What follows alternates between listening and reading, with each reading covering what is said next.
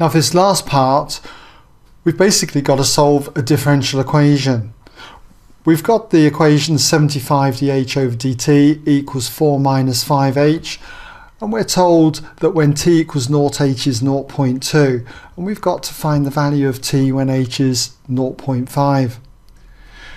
Now to do something like this, what we've got to do is separate the variables. In other words, get all the h's on one side and all the t's on the other side. So if I was to, say, divide both sides by 4 minus 5h and kind of multiply by both sides by dt, then I'm going to get 75, that we'll put there for 75 over 4 minus 5h dh equals dt.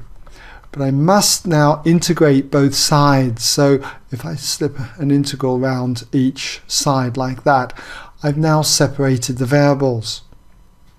Now all we need to do is try and integrate both sides of our equation here. Now for something like this, this is a natural log type, because I can see that when I differentiate the denominator, I get minus 5. And although I have to multiply minus 5 by minus 15 to get 75, it becomes what we call a natural log type. I'll show you. Look, we can rewrite this as minus 15 multiplied by minus 5 all over 4 minus 5h. And that's integrated with respect to h. And on this side, we'll just say we've got the integral of essentially 1 with respect to t. But for this integral, minus 15 times minus 5 then is the 75, so it's still exactly the same. But when I differentiate the bottom, I get minus 5, and that is in the numerator here. And whenever you get this situation where you've got f of x in the denominator, and if you differentiate it, you've got the differential of it in the numerator, then, as I say, it's the natural log of the denominator.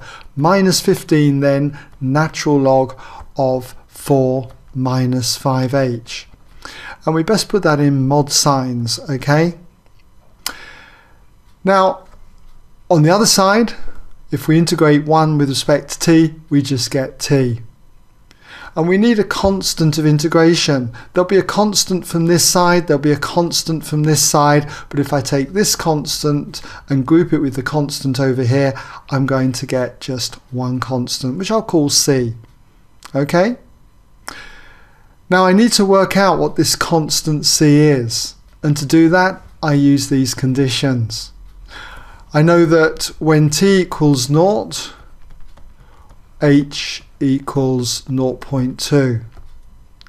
So on that basis, if I substituted it into here, I therefore have minus 15 multiplied by the natural log of 4 minus 5 times 0.2. We'll put it in anyway. 4 minus 5 multiplied by 0.2. Okay, and that equals 0 plus c. So in other words, just c. Now 4 minus 5 times 0.2 is in fact going to come to 3.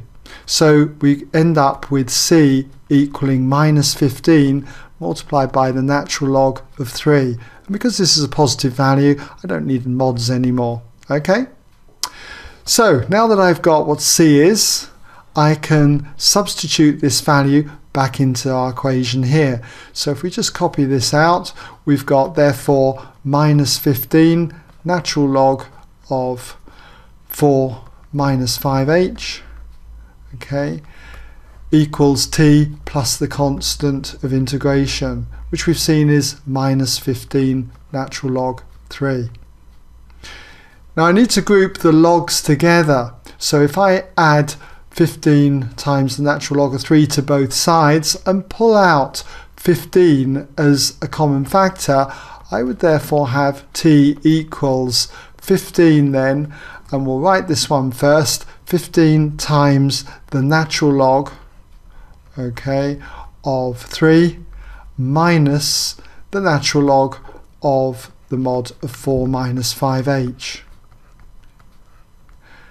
Now when you have two logs that are subtracted from one another, you can divide.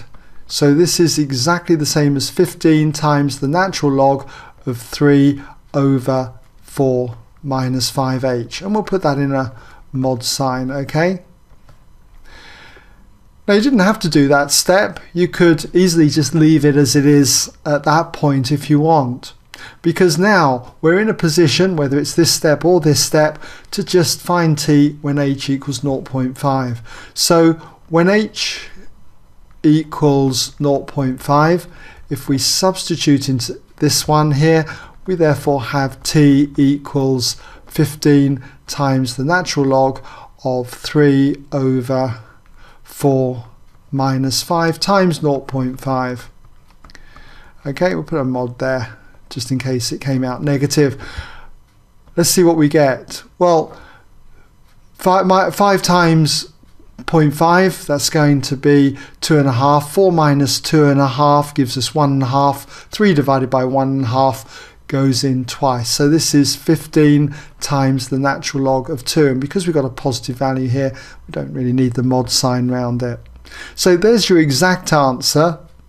If you decided to use your calculator and work this out, you would find you get 10.397 and so on. And if we round this, say, to 3 significant figures, then it's going to be 10.4, and it will be, the time will be in minutes, and I'll just put 3 significant figures here, 3SF for short.